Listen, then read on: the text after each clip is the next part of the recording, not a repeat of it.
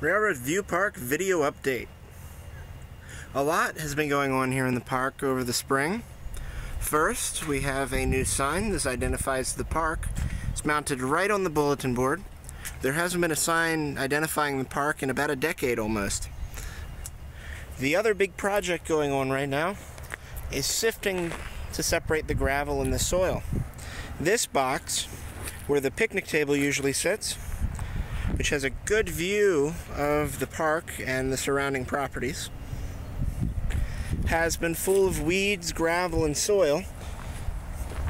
Most of the weeds have already been pulled up. They came up like sod, they were so thick. And the soil and gravel are currently being separated. The gravel is going to stay, and the soil is going to go into flower boxes to be reused. The flower boxes, of which there are 5, have all looked about like this for several years.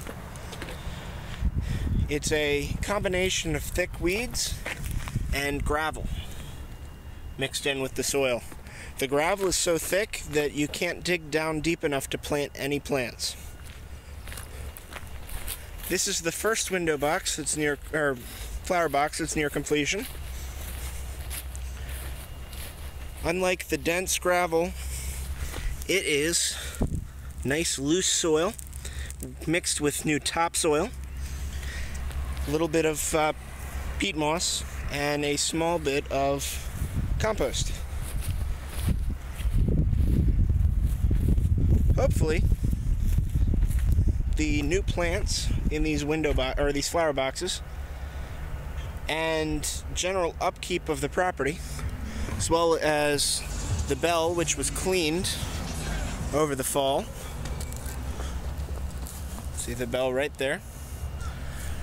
Will bring more people down to use the park this summer. This is Ruben Moss saying thank you for watching our video update.